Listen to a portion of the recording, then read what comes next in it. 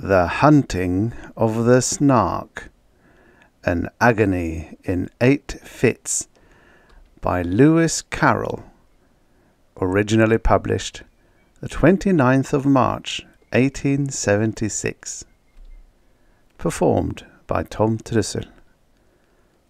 A nonsense poem, or is it? Fit the first, The Landing. "Just the place for a Snark," the Bellman cried, as he landed his crew with care, supporting each man on the top of the tide by a finger entwined in his hair. "Just the place for a Snark, I have said it twice, that alone should encourage the crew. Just the place for a Snark, I have said it thrice, what I tell you 3 times is true." The crew was complete. It included a boots, a maker of bonnets and hoods, a barrister brought to arrange their disputes, and a broker to value their goods. A billiard marker, whose skill was immense, might perhaps have won more than his share, but a banker, engaged at enormous expense, had the whole of their cash in his care.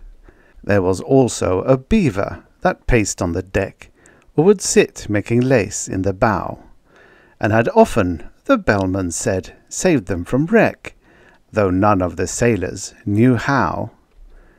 There was one who was famed for the number of things he forgot when he entered the ship: his umbrella, his watch, all his jewels and rings, and the clothes he had bought for the trip.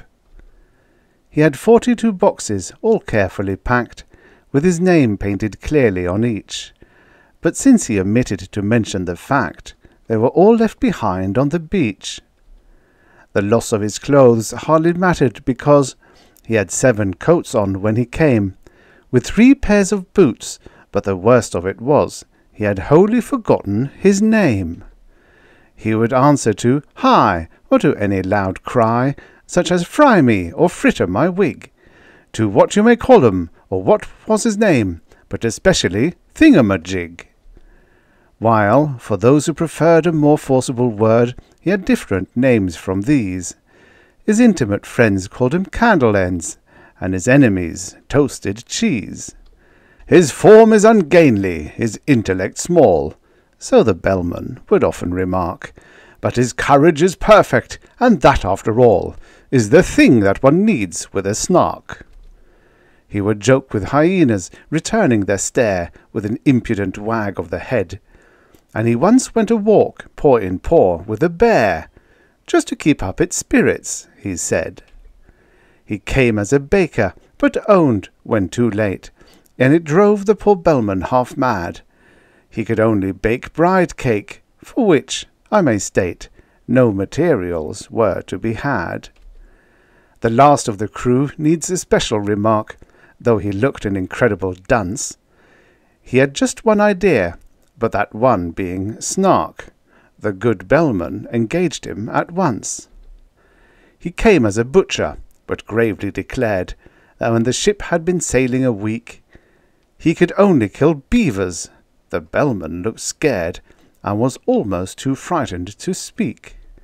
But at length he explained in a tremulous tone there was only one beaver on board, and that was a tame one he had of his own, whose death would be deeply deplored.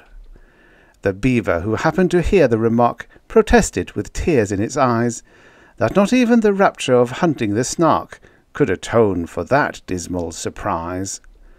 It strongly advised that the butcher should be conveyed in a separate ship, but the Bellman declared that would never agree with the plans he had made for the trip.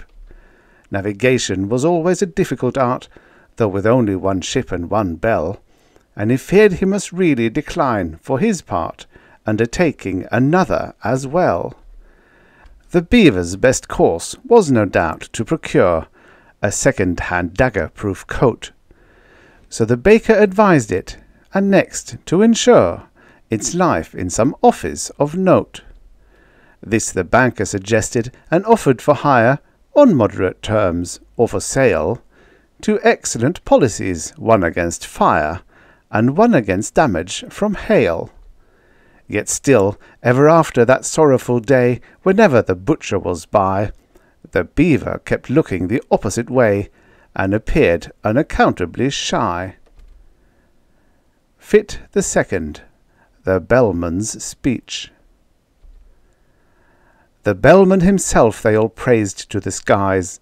Such a carriage, such ease, and such grace. Such solemnity, too, one could see he was wise, the moment one looked in his face. He had bought a large map representing the sea, without the least vestige of land, and the crew were much pleased when they found it to be a map they could all understand. "What's the good of Mercator's north, poles and equators, tropics, zones, and meridian lines?" So the Bellman would cry, and the crew would reply, "They are merely conventional signs. Other maps are such shapes, with their islands and capes, but we've got our brave captain to thank." So the crew would protest that he's brought us the best, a perfect and absolute blank. This was charming, no doubt, but they shortly found out that the captain they trusted so well had only one notion for crossing the ocean, and that was to tingle his bell. He was thoughtful and grave, but the orders he gave were enough to bewilder a crew. When he cried, "Steer to starboard, but keep ahead larboard," what on earth was the helmsman to do? Then the bowsprit got mixed with the rudder sometimes, a thing, as the Bellman remarked, that frequently happens in tropical climes, when a vessel is, so to speak, snarked. But the principal failing occurred in the sailing, and the Bellman, perplexed and distressed, said he had hoped, at least, when the wind blew due east, that the ship would not travel due west. But the danger was past. They had landed at last, with their boxes, portmanteaus, and bags. Yet at first sight the crew were not pleased with the view, which consisted of chasms and crags. The Bellman perceived that their spirits were low, and repeated in musical tone some jokes he had kept for a season of woe, but the crew would do nothing but groan. He served out some grog with a liberal hand, and bade them sit down on the beach, and they could not but own that the captain looked grand, as he stood and delivered his speech. "Friends, Romans, and countrymen, lend me your ears." They were all of them fond of quotations, so they drank to his health, and they gave him 3 cheers, while he served out additional rations. "We have sailed many months, we have sailed many weeks," 4 weeks to the month, you may mark, "but never as yet," 'tis your captain who speaks, "have we caught the least glimpse of a Snark. We have sailed many weeks, we have sailed many days, 7 days to the week I allow, but a Snark on the which we might lovingly gaze we have never beheld till now. Come listen, my men, while I tell you again the 5 unmistakable marks, by which you may know, wheresoever you go, the warranted genuine Snarks. Let us take them in order. The first is the taste, which is meagre and hollow, but crisp, like a coat that is rather too tight in the waist, with a flavour of will-o'-the-wisp. Its habit of getting up late, you'll agree, that it carries too far, when I say that it frequently breakfasts at 5 o'clock tea, and dines on the following day. The third is its slowness in taking a jest. Should you happen to venture on one, it will sigh like a thing that is deeply distressed, and it always looks grave at a pun. The fourth is its fondness for bathing machines, which it constantly carries about, and believes that they add to the beauty of scenes, a sentiment open to doubt. The fifth is ambition. It next will be right to describe each particular batch, distinguishing those that have feathers and bite from those that have whiskers and scratch. For although common Snarks do no manner of harm, yet I feel it my duty to say, some are boojums. The Bellman broke off in alarm, for the baker had fainted away. Fit the third. The baker's tale. They roused him with muffins, they roused him with ice, they roused him with mustard and cress. They roused him with jam and judicious advice. They set him conundrums to guess. When at length he sat up and was able to speak, his sad story he offered to tell. And the bellman cried, "Silence! Not even a shriek!" and excitedly tingled his bell. There was silence supreme, not a shriek, not a scream, scarcely even a howl or a groan, as the man they called Ho told his story of woe in an antediluvian tone. "My father and mother were honest, though poor." "Skip all that," cried the bellman in haste. "If it once becomes dark, there's no chance of a Snark. We have hardly a minute to waste." "I skip 40 years," said the baker in tears, "and proceed without further remark to the day when you took me aboard of your ship to help you in hunting the Snark. A dear uncle of mine, after whom I was named, remarked when I bade him farewell—" "Oh, skip your dear uncle," the bellman exclaimed, as he angrily tingled his bell. "He remarked to me then," said that mildest of men, "if your Snark be a Snark, that is right. Fetch it home by all means, you may serve it with greens, and it's handy for striking a light. You may seek it with thimbles, and seek it with care, you may hunt it with forks and hope.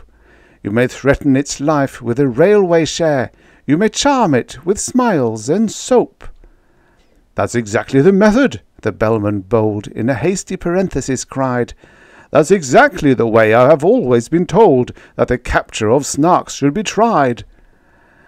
But oh, Bemis nephew, beware of the day, if your Snark be a boojum, for then you will softly and suddenly vanish away, and never be met with again. It is this that oppresses my soul when I think of my uncle's last words, and my heart is like nothing so much as a bowl brimming over with quivering curds. It is this. "We have had that before," the bellman indignantly said, and the baker replied, "Let me say it once more. It is this that I dread. I engage with the Snark every night after dark in a dreamy, delirious fight. I serve it with greens in those shadowy scenes, and I use it for striking a light. But if ever I meet with a boojum that day, in a moment, of this I am sure, I shall softly and suddenly vanish away, and the notion I cannot endure." Fit the fourth. The Hunting. The bellman looked uffish and wrinkled his brow. "If only you'd spoken before! It's excessively awkward to mention it now, with a Snark, so to speak, at the door. We should all of us grieve, as you well may believe, if you never were met with again. But surely, my man, when the voyage began, you might have suggested it then. It's excessively awkward to mention it now, as I think I've already remarked." And the man they called High replied with a sigh, "I informed you the day we embarked. You may charge me with murder or want of sense, we are all of us weak at times, but the slightest approach to a false pretense was never among my crimes. I said it in Hebrew, I said it in Dutch, I said it in German and Greek, but I wholly forgot, and it vexes me much, that English is what you speak." "'Tis a pitiful tale," said the bellman, whose face had grown longer at every word. "But now that you've stated the whole of your case, more debate would be simply absurd. The rest of my speech," he explained to his men, "you shall hear when I've leisure to speak it. But the Snark is at hand, let me tell you again, 'tis your glorious duty to seek it. To seek it with thimbles, to seek it with care, to pursue it with forks and hope, to threaten its life with a railway share, to charm it with smiles and soap. For the Snark's a peculiar creature that won't be caught in a commonplace way.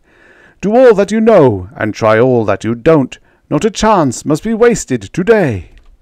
For England expects, I forbear to proceed, 'tis a maxim tremendous but trite, and you'd best be unpacking the things that you need to rig yourselves out for the fight." Then the banker endorsed a blank cheque, which he crossed, and changed his loose silver for notes. The baker with care combed his whiskers and hair, and shook the dust out of his coats. The boots and the broker were sharpening a spade, each working a grindstone in turn, but the beaver went on making lace and displayed no interest in the concern. Though the barrister tried to appeal to its pride, and vainly proceeded to cite a number of cases in which making laces had been proved an infringement of right, the maker of bonnets ferociously planned a novel arrangement of bows, while the billiard marker with quivering hand was chalking the tip of his nose. But the butcher turned nervous and dressed himself fine, with yellow kid gloves and a ruff. Said he felt it exactly like going to dine, which the bellman declared was all stuff. "Introduce me, now there's a good fellow," he said, "if we happen to meet it together." And the bellman, sagaciously nodding his head, said, "That must depend on the weather." The beaver went simply galumphing about at seeing the butcher so shy, and even the baker, though stupid and stout, made an effort to wink with one eye. "Be a man," cried the bellman in wrath as he heard the butcher beginning to sob. "Should we meet with a Jubjub, that desperate bird, we shall need all our strength for the job." Fit the fifth, the beaver's lesson. They sought it with thimbles, they sought it with care, they pursued it with forks and hope. They threatened its life with a railway share, they charmed it with smiles and soap. Then the butcher contrived an ingenious plan for making a separate sally, and had fixed on a spot unfrequented by man, a dismal and desolate valley. But the very same plan to the beaver occurred, it had chosen the very same place. Yet neither betrayed, by a sign or a word, the disgust that appeared in his face. Each thought he was thinking of nothing but Snark, and the glorious work of the day, and each tried to pretend that he did not remark that the other was going that way. But the valley grew narrow and narrower still, and the evening got darker and colder, till merely from nervousness, not from good will, they marched along shoulder to shoulder. Then a scream, shrill and high, rent the shuddering sky, and they knew that some danger was near. The beaver turned pale to the tip of its tail, and even the butcher felt queer. He thought of his childhood, left far, far behind, that blissful and innocent state. The sound so exactly recalled to his mind a pencil that squeaks on a slate. "'Tis the voice of the Jubjub," he suddenly cried. "This man, what they used to call dunce. As the bellman would tell you," he added with pride, "I have uttered that sentiment once. 'Tis a note of the Jubjub, keep count I entreat, you will find I have told it to you twice. 'Tis the song of the Jubjub, the proof is complete, if only I've stated it thrice." The beaver had counted with scrupulous care, attending to every word, but it fairly lost heart and outgrabe in despair when the third repetition occurred. It felt that, in spite of all possible pains, it had somehow contrived to lose count, and the only thing now was to rack its poor brains by reckoning up the amount. "2 added to 1, if that could but be done," it said, "with one's fingers and thumbs," recollecting with tears how in earlier years it had taken no pains with its sums. "The thing can be done," said the butcher, "I think. The thing must be done, I am sure. The thing shall be done. Bring me paper and ink, the best there is time to procure." The beaver brought paper, portfolio, pens, and ink in unfailing supplies, while strange creepy creatures came out of their dens and watched them with wondering eyes. So engrossed was the butcher, he heeded them not, as he wrote with a pen in each hand, and explained all the while in a popular style, which the beaver could well understand. "Taking 3 as a subject to reason about, a convenient number to state, we add 7 and 10, and then multiply out by 1,000 diminished by 8. The result we proceed to divide, as you see, by 990 and 2. Then subtract 17, and the answer must be exactly and perfectly true. The method employed I would gladly explain, while I have it so clear in my head. But I had but the time, and you had but the brain, but much yet remains to be said. In one moment I've seen what has hitherto been enveloped in absolute mystery, and without extra charge I will give you at large a lesson in natural history."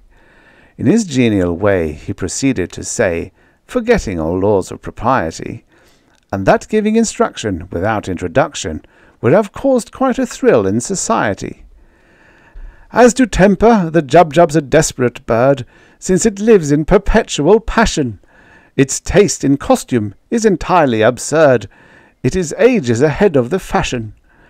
But it knows any friend it has met once before, it never will look at a bribe, and in charity meetings it stands at the door and collects, though it does not subscribe.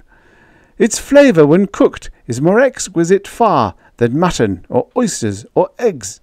Some think it keeps best in an ivory jar, and some in mahogany kegs. You boil it in sawdust, you salt it in glue, you condense it with locusts and tape, still keeping one principal object in view, to preserve its symmetrical shape." The butcher would gladly have talked till next day, but he felt that the lesson must end, and he wept with delight in attempting to say he considered the beaver his friend, while the beaver confessed, with affectionate looks, more eloquent even than tears, it had learned in 10 minutes far more than all books would have taught it in 70 years. They returned hand in hand, and the Bellman, unmanned, for a moment with noble emotion, said, "This amply repays all the wearisome days we have spent on the billowy ocean." Such friends as the beaver and butcher became have seldom if ever been known. In winter or summer 'twas always the same. You could never meet either alone. And when quarrels arose, as one frequently finds, quarrels will, spite of every endeavour, the song of the Jubjub recurred to their minds, and cemented their friendship forever. Fit the 6th. The Barrister's Dream.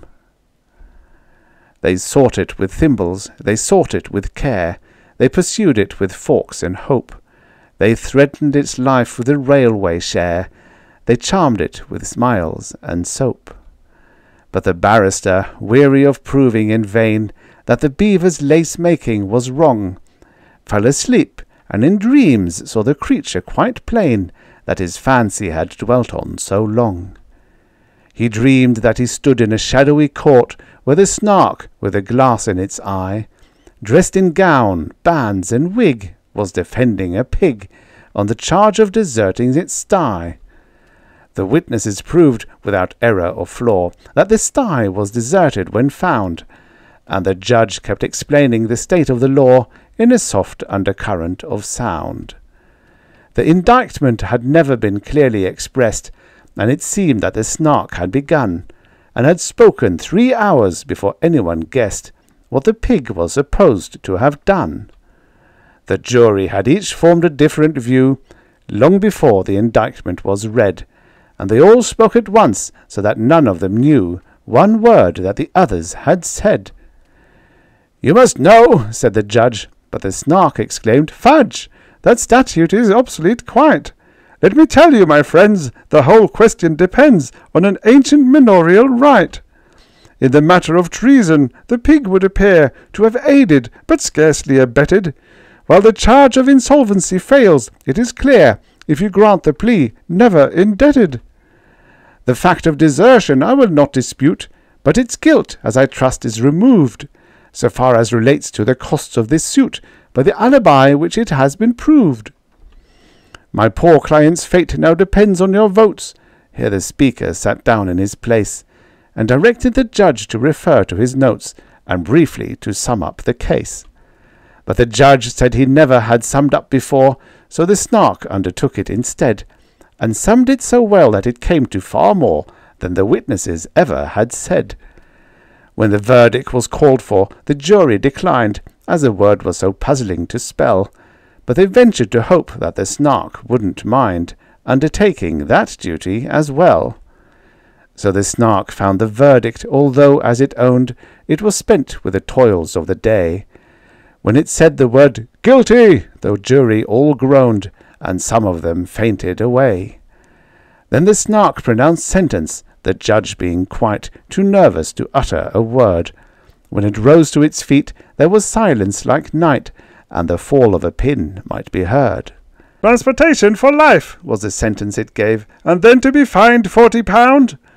The jury all cheered, though the judge said he feared that the phrase was not legally sound.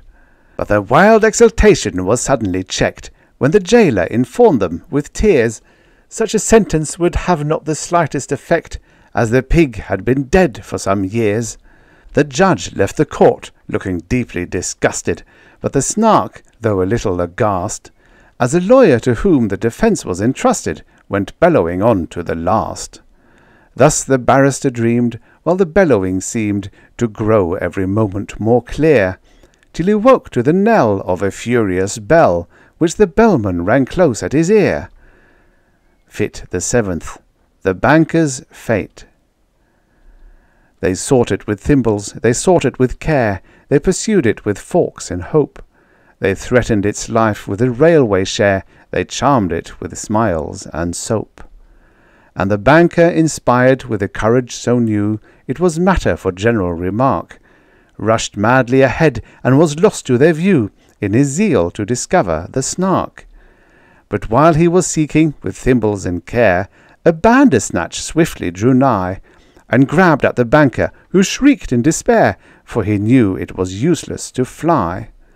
He offered large discount, he offered a cheque, drawn to bearer for £7.10, but the Bandersnatch merely extended its neck, and grabbed at the banker again.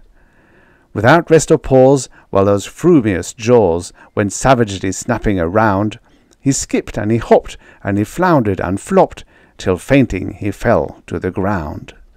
The Bandersnatch fled as the others appeared, led on by that fear-stricken yell, and the bellman remarked, "It is just as I feared," and solemnly tolled on his bell.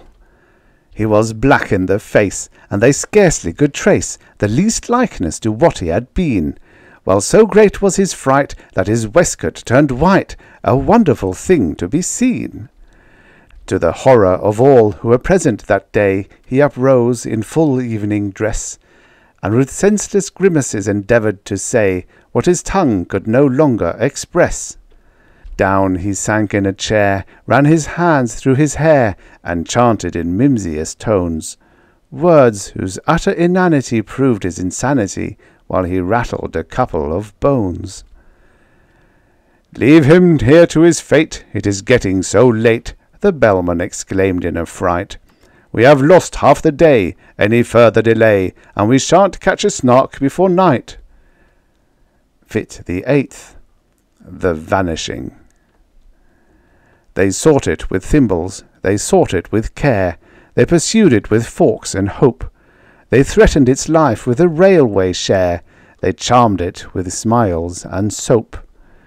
They shuddered to think that the chase might fail, and the beaver, excited at last, went bounding along on the tip of its tail, for the daylight was nearly past. "There is Thingumbob shouting," the bellman said. "He is shouting like mad, only hark! He is waving his hands, he is wagging his head. He has certainly found a Snark." They gazed in delight, while the butcher exclaimed, "He was always a desperate wag." They beheld him, their baker, their hero unnamed, on the top of a neighbouring crag.